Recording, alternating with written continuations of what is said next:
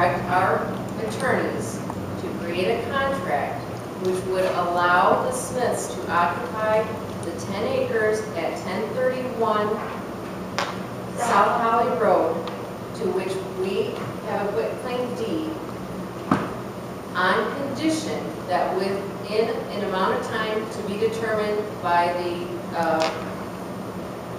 the restrictions of the contract, they bring that property and the structures on that property up to code, and that as long as the Smiths occupy that property, the township is not financially obligated to bring that property and those structures up to code. And that's been made a motion, correct?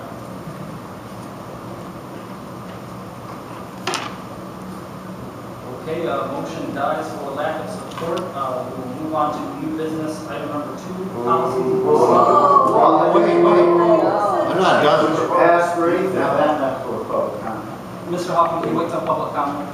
No, I'm still on the agenda. I want to continue on. Actually, we just concluded. Mr. Hoffman, we just concluded the topic because there was no motion for us. No. But I explained to you, you asked me if I wanted to do at the end of my comments, and I allowed you first to see if there was a motion before I wasted any time. Okay, Mr. Hoffman, can you make it very brief? Sure. At the last meeting I attended sometime in March, Jesse gave a public assurance that no more action would be taken on this property until it went through the Court of Appeals.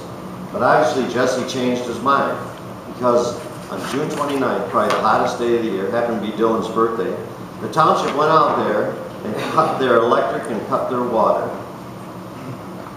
I talked to Jesse the next day after that meeting, and at the meeting, actually, I should mention that Mr. Smith stood up and said that the taxpayers have spent over $200,000 on my medical bills. The next day I talked to Jesse, and Jesse said to me, Mr. Hoffman, can you please get... yeah.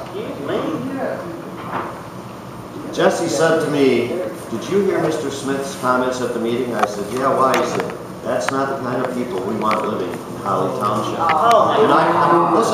And I said, Jesse, and then he said to me, Bob, what does that sound like to you? I said, Jesse, it sounds like a couple down on their luck who are living in a camper with no insurance. And I said, thank God our society has a safety net to help people.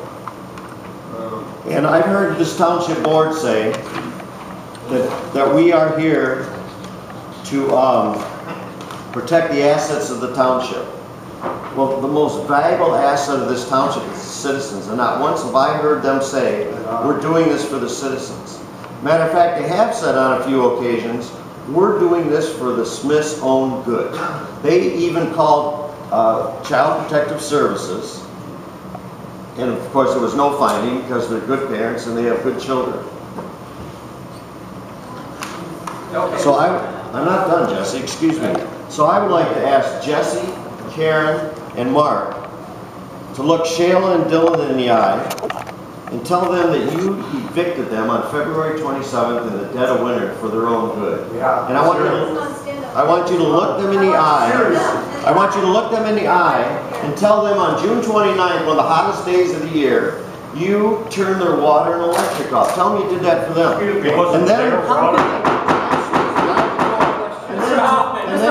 And then tell them. Mr. Hoffman, please stand by. I'm not finished. And then tell them why young people should respect local government. And more importantly, why don't you tell them why they should vote for you? Or not fear local government. That's a good. And here's another issue. Here's another issue when it suits the township. When the township wants to evict them, or shut off, I'm not finished. I'm going to adjourn for about 10 minutes. Come on, the people demand better. Then vote them out. We are going to vote them all out, not a rail. Stop it. Be polite and professional.